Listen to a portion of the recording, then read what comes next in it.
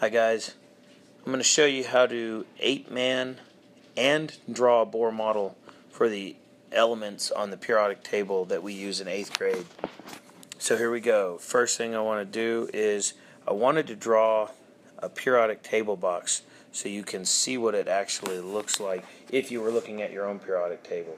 So I'm going to do beryllium. Okay, and I know the mass of beryllium. Alright, so that's what you'd see on a periodic table box. So let's first do APEMAN for beryllium. So what I like to do is draw it out first so I know where the information goes, and it's all going to help me out. Alright, let's start from here. This is the atomic number. I got that number by counting the number of protons. That's how all the elements on the periodic table were found.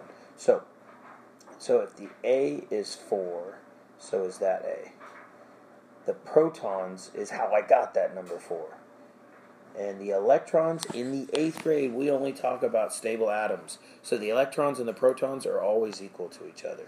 Now let's go to the mass. Now the mass number is a little bit different because it's decimals, 9.012. In science we round. Remember, 49 cents or less, leave it at rest. 50 cents or more, add one more. So I always teach my guys, look at those two numbers. If that is 50 cents or more, you add one. If it is less than that, you leave it alone. So since it is less, I'm going to leave it alone. It makes it 9. When I do this simple math, 9 minus 4, it tells me how many protons or neutrons I have. All right.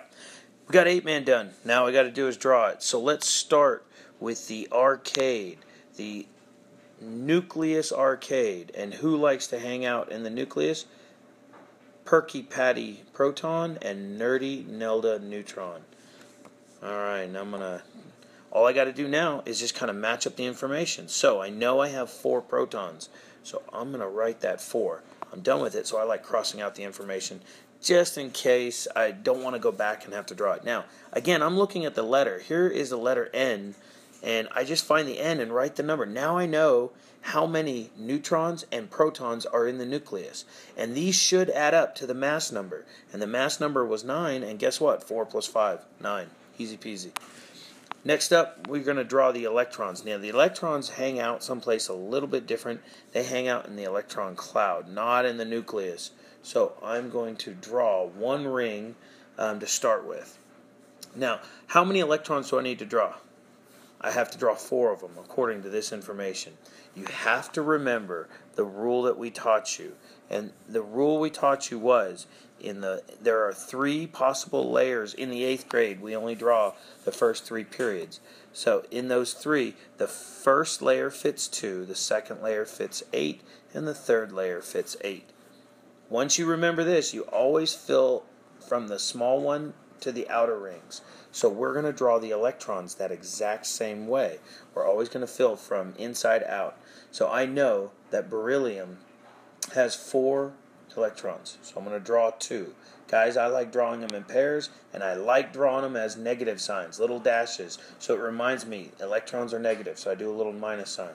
Now I'm out of room. I don't have any more room in that electron level, that energy level. So I'm going to have to draw another one in order to fit the remaining amount of electrons that I have to draw. Alright, so let's draw. I got 2 already drawn. I need to draw 4. Easy. 1, 2. Again, draw them as minus signs. But these guys on the outside, they're a little bit special. And the reason they're a little bit special is because they are valence electrons. So I'm going to do a little bit of something special to them right there. These guys right there, those are the valence electrons. Why is that so special? Valence electrons tell you how reactive you are. Elements in group 1 and 17 are very reactive. Elements in group 18 are not as reactive. They're what we call the noble gases because their electron levels are full. So this is it, guys. This is a Bohr model. This is APEMAN. This was beryllium. A couple other things. I'll probably make another video that shows you how to draw a larger one in one of the larger groups, and we're going to talk about the relationship between the group number and maybe the valence electrons, how you don't always have to draw to get that information. All right. See ya.